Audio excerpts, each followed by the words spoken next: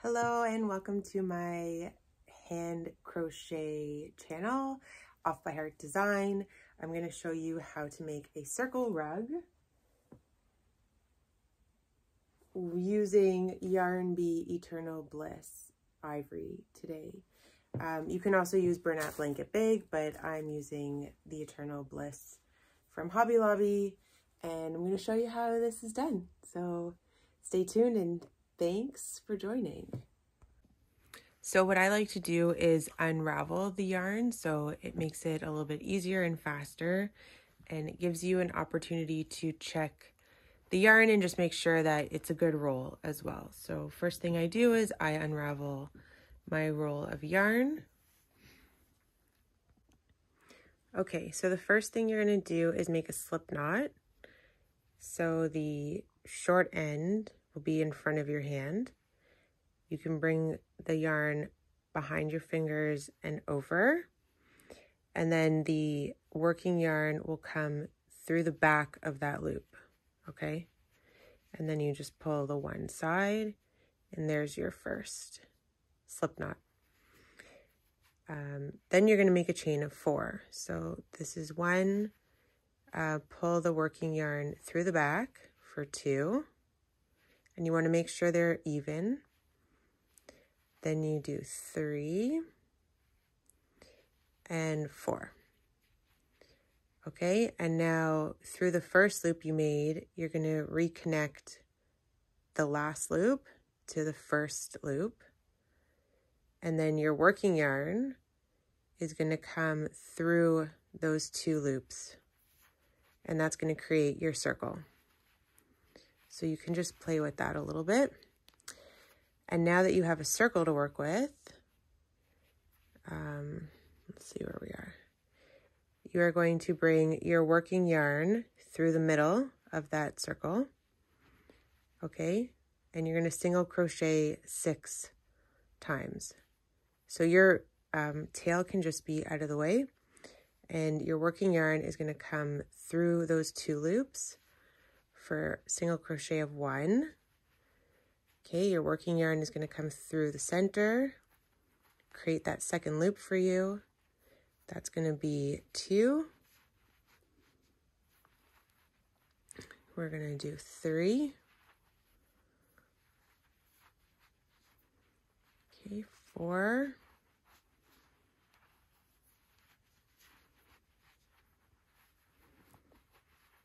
5. And 6.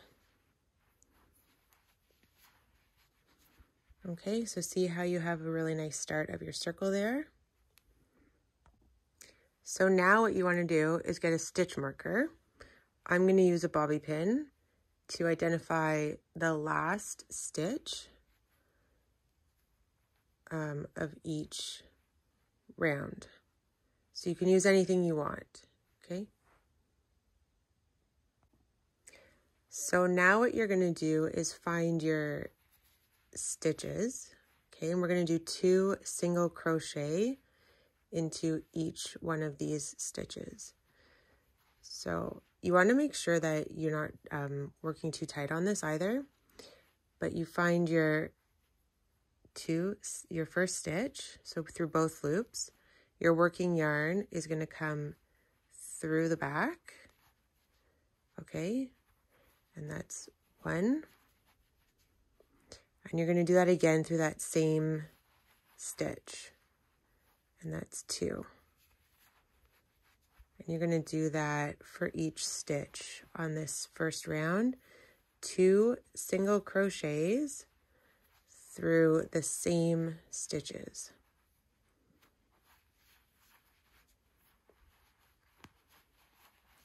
And again, you want to make sure that you're not going too tight, because otherwise you're just going to end up having like not a flat rug, and it's going to curve on you, and that will not be good because it'll just stand up a little bit.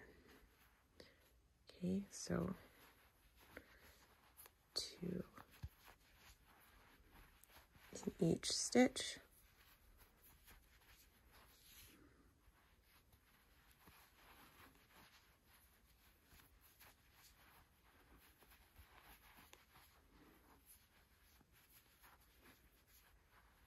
Okay, and this is our stitch marker. And we're going to do 2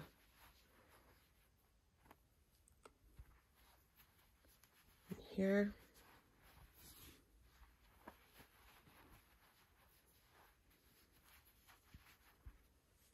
And place back our stitch marker. Okay. See how that's becoming a really nice circle? Okay, now our second round, we're going to do 2 stitches into our first knit, 2, and then 1 single stitch into the next one, and then 2, and then 1. So we're going to put 2 stitches into the same first stitch, 2 single crochets, okay, and then we're going to do 1 crochet into the next one,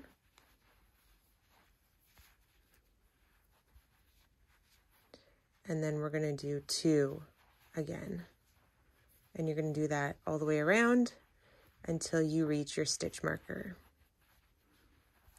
Okay.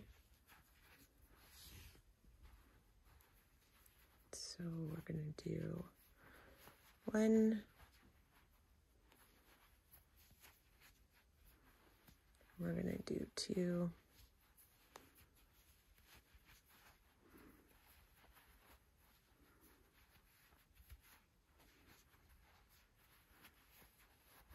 one,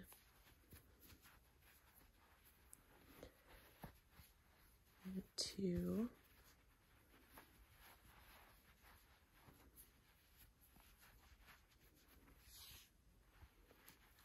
1,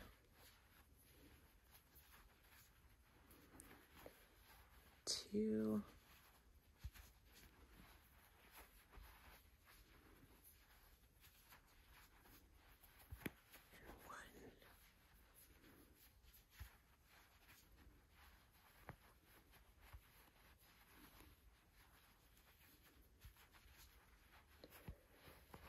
2, and on this round we just go into a single one on our stitch marker,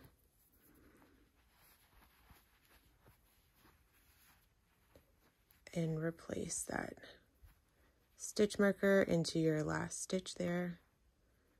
And you can use anything, it doesn't have to be a bobby pin, so whatever is easiest for you to use and maneuver and keep track of. And see, our beautiful circle is coming together. Okay, so now we're going to do 2 into the first stitch, 1, and then 1. 2, 1, 1. Okay. So 2 into the first stitch,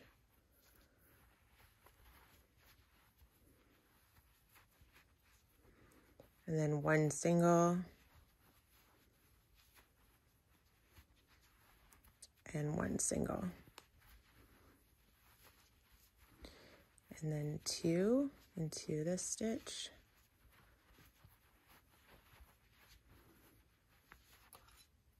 oops, and 1 single,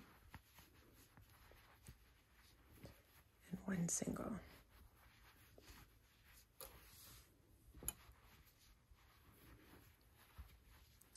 2,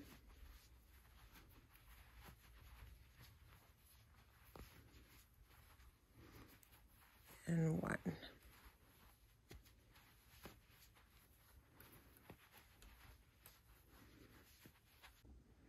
So now we're going to do 2 into the first stitch, and then you're going to do 1, 2, 3 single, and then 2 into the fourth stitch, and repeat that as you go around. So 2 into this first stitch,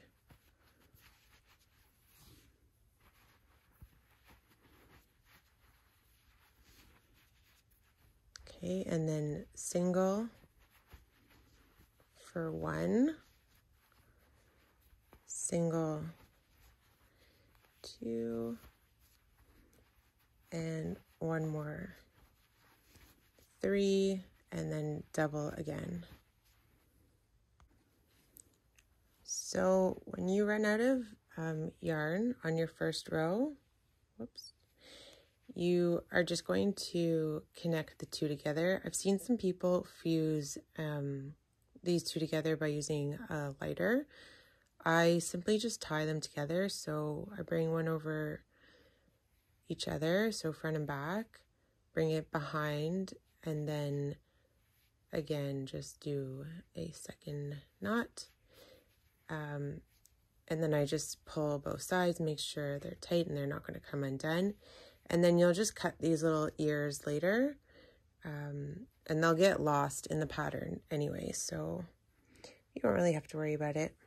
To 4 single crochets now, so we're going to do 2 crochets into the first, and then 4 single crochets. So 1, 2, 3, and 4. I didn't unravel this roll, but you can see why it's a really good idea, because otherwise it just runs around as you are doing that. And you can see now what we've come up with. So now we're going to do a double stitch into the first stitch, double crochet, sorry, into the first stitch, and then 1, 2, 3, 4, 5 single stitches, okay? And then 2, and then 5. And then your next row is going to be double, and then 6 single, and then double, and then 7 single, and then double, and then 8 single until your rug is the size that you would like it to be. So this is the rug that I have now, and I'm 1.5, whoops, I'm 1.5 skeins in. So I'm going to finish it and then I'll measure and I will let you know what size it's going to be. Okay, so to finish your rug, what you would do is you would do a slip stitch into the next stitch, okay, and then you would bring the working yarn through both of these 2 loops, and you would just tie a knot. I'm not going to do that because I'm not actually finished, but you would just tie a knot and then weave it into the next loop.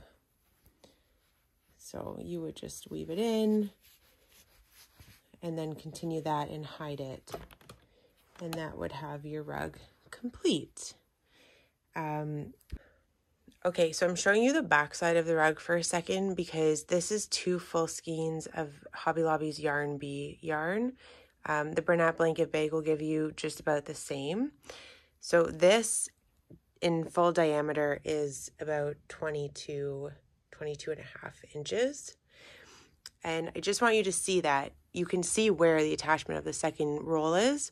So you get quite a bit out of your first roll, and then your second roll, you're getting just a small amount. So if you want to figure with each roll you're going to add, it's actually going to get less the larger you get, but you're going to get about 2.5 to 3 inches. So this is also why the price of the rug goes up, because you need so many rolls to make it large. Like this is a 22 inch, which is super cute and small. A little accent if you have a little dog, a little cat, this is a really good size. But if you're actually going to use it for home decor or anything like that, you can see this one here is about 39 inches. And I think I used 10 rolls on that one, 9 or 10 rolls. So anyway, that is how you make the circle rug. And I hope this helps, and I'd love to see what you guys make. Okay, so here we have it, the circle rug. And if you liked this video, don't forget to like, share, subscribe, and have fun knitting.